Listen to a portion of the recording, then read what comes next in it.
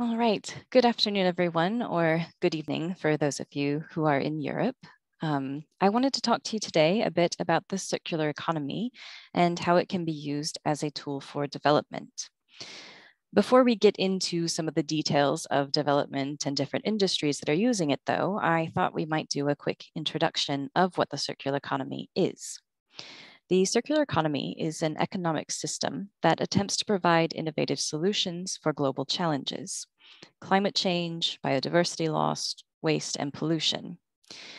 With a circular economy, we attempt to create a closed loop system, minimizing the use of resource inputs and minimizing the creation of waste and pollution.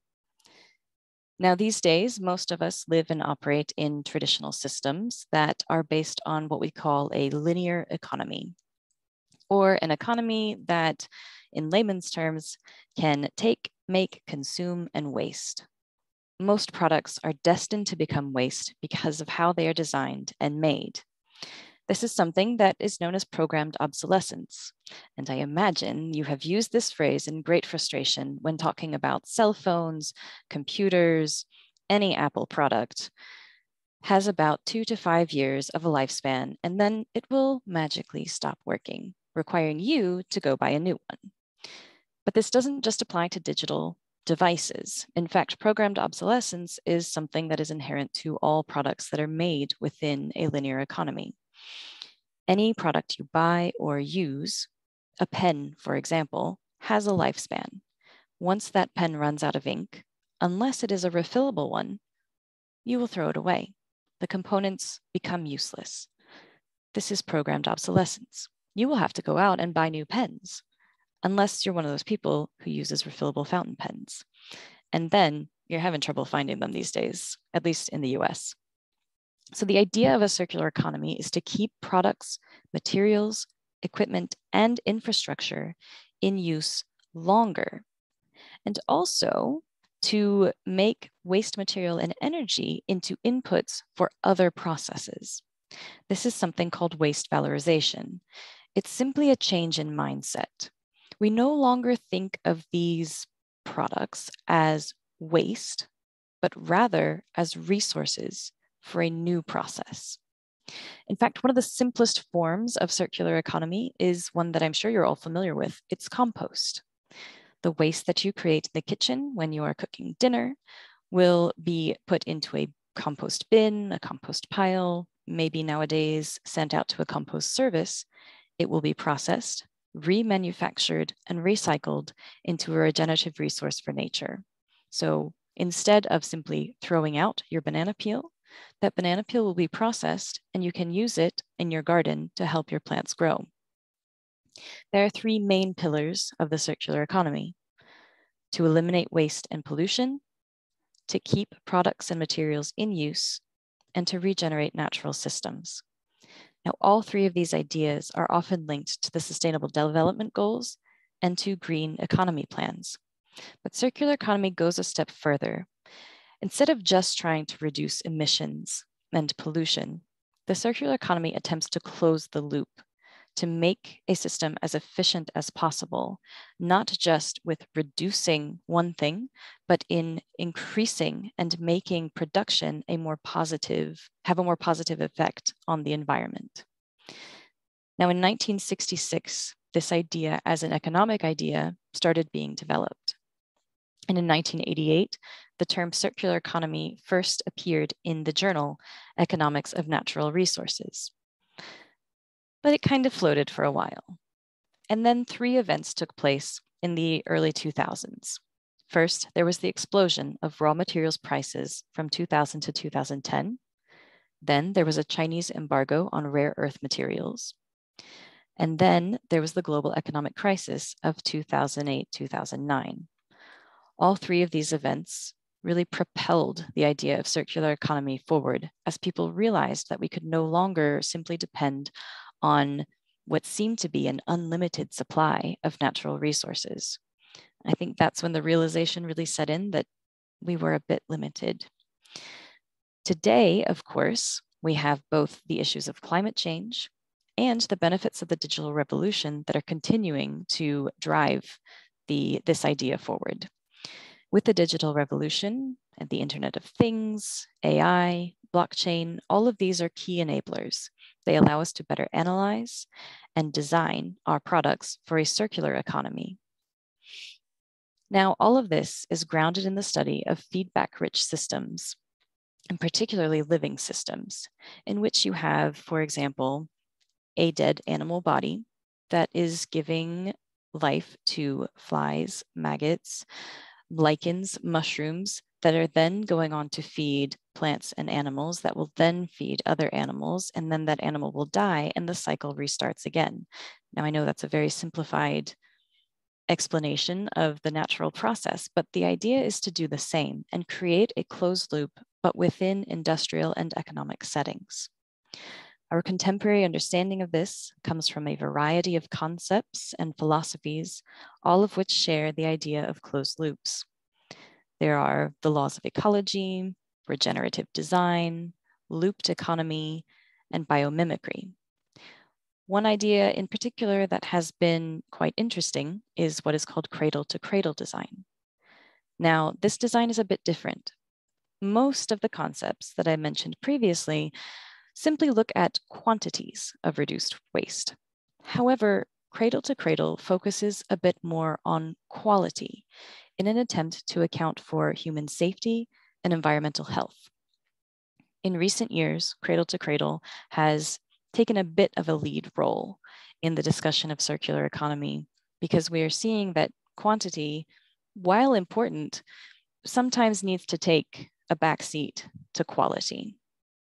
Of course, all of this comes back to that initial idea presented in 1966 that instead of having an open economy with input resources and output sinks, we want a closed economy where these resources and sinks are tied together so that products and materials can remain as long as possible in the economy. These ideas have been taken up by governments, institutions, organizations, but also businesses and corporations. For example, Dell Corporation, which builds computers and electronics, was one of the first to offer a free recycling program. In this program, you take your computer back to Dell, or you can put it in the mail in a box that they provide you free of charge, and you send it back. Dell scientists, machines, whatever, will then take the computer apart, reuse components that are reusable, and recycle anything else. Well, this is all a huge part of their marketing campaign. They say that they reuse about 80% of the components in old computers, which is great. They are no longer reliant on finding new sources of natural resources. In fact, they have a great resource in old computers that I know all of my old computers are simply sitting in my closet. I could turn them into Dell. Dell could reuse them. They would be off my hands. That's wonderful. Dell is also marketing themselves as being a very green business because of this. But let's be honest, one of the main benefits for Dell is they are saving a lot of money. Circular economy, in theory, benefits all members of this society. Another interesting example is that of the textile industry. And recently, I'm sure you've all heard people talk about fast fashion. Fast fashion is something that has really pushed the linear model and very much pushed programmed obsolescence.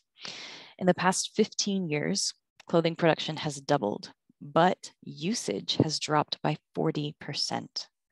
Less than 1% of this clothing is then turned into new clothing or new products. This is a huge waste creation process. This leads to an economic value loss of $500 billion per year, but it also has negative environmental and societal impacts. This clothing is thrown away, it goes to landfills, or it is incinerated, both of which contribute to air, water pollution. But there are also negative impacts on human rights. With the demand so increased for fast production of cheap clothing, workers' conditions are often not appropriate. However, with a circular economy, the textile industry could become more sustainable. The industry could focus on phasing out substances of concern, substances that create problematic microfibers and plastics that get into the water supply. They could transform how clothes are designed, sold, and used, and they can create a more effective use of resources, and move to more renewable inputs. One leader in the development of circular economy in the textile industry is the outfitter Patagonia. Several years ago, Patagonia started to create a program called Worn Wear, clothes that you had worn that you can still wear. One thing they promote is the long lifespan of their clothing. They have encouraged people to post pictures on social media or talk about an article of clothing that has survived generations in their family. And it's fun. You see pictures of some parent in the 70s who was out hiking a mountain, and then their grandchild in the 2020s who's out hiking the exact same mountain, wearing the exact same jacket. It might have a few patches, but it's the same thing.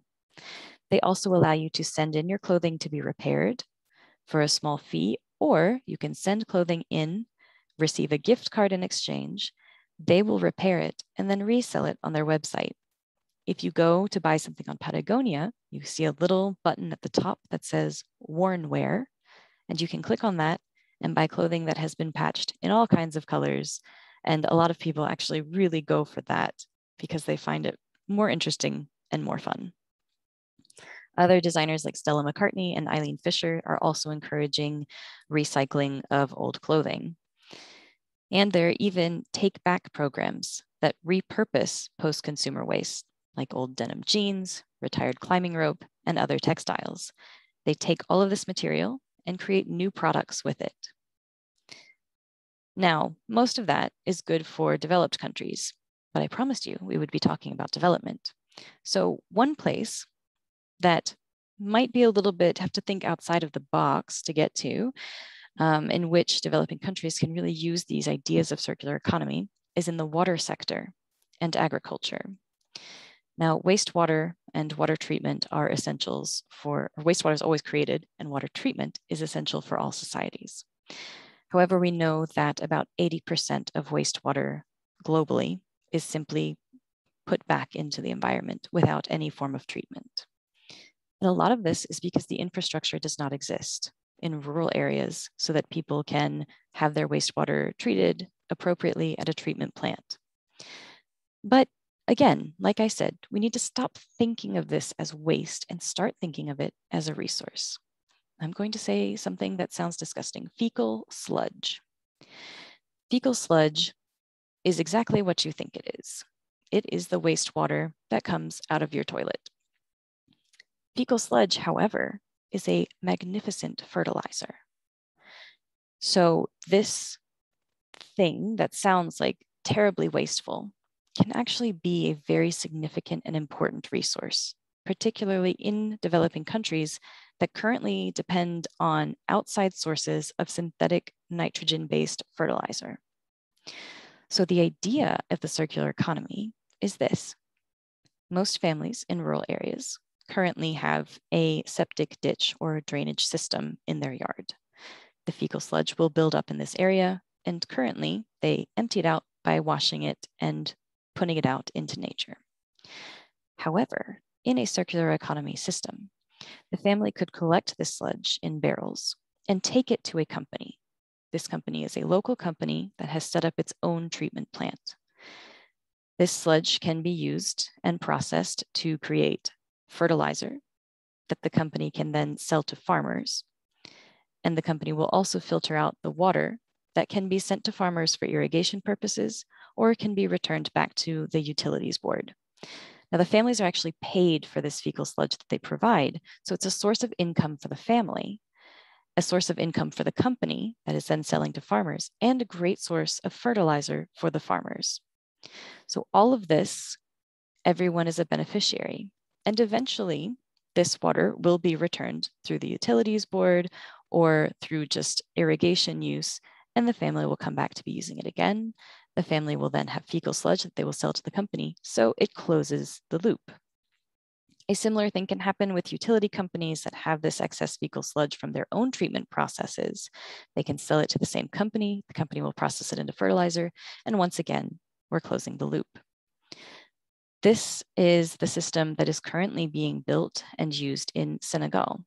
They are basing their new systems on this model. And they're seeing that it is providing for families and farmers, but it is also encouraging sustainable growth. There's job creation with the development of these companies that are processing the fecal sludge. There's also a lot of economic development happening. Families have a new source of income that they didn't have to really do much to build. And this income is then being put into developing their village, or it's being returned into the economy in other ways. In fact, what many scientists and economists are saying is that developing countries could, in fact, leapfrog developed countries. Developed countries will have to tear down existing systems and rebuild, but developing countries can start at this circular economy point. So we can all see that there are many environmental and health benefits, but most governments are asking about the bottom line. They have economic ambitions, they need to create jobs. As we all know, most governments like to be reelected, and so they need to keep their constituents happy. The good news is this works. In Kenya, they have developed a new waste management and recycling platform. In 4 years, they have created over 2,000 jobs. The great thing about a circular economy is it creates both low skills jobs, processing waste, and jobs for the skilled workforce, remanufacturing and recycling processes. So while developing countries in the past have often been a source of raw materials that were exploited by developed countries, now they have a way to create and use their own resources in a much more sustainable way and a way that keeps the benefits, economic and societal, within the country. This can also counter the erosion of traditional industry opportunities caused by automation and new technologies. Whereas in the past, developing countries would not have been able to keep up with developed countries and the new technologies. Now they have an opportunity to, in fact, do better. So all of this has been quite popular. And in fact, in 2018, the World Economic Forum, the United Nations Environment Program, and 40 other partners launched the Platform for Accelerating the Circular Economy, or PACE. So PACE is one way that we are hoping to see more circular economy initiatives take place.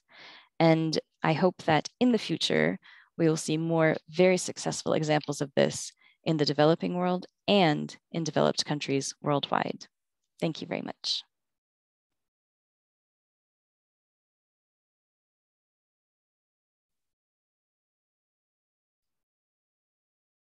Thank you, Amy. Fantastic speech.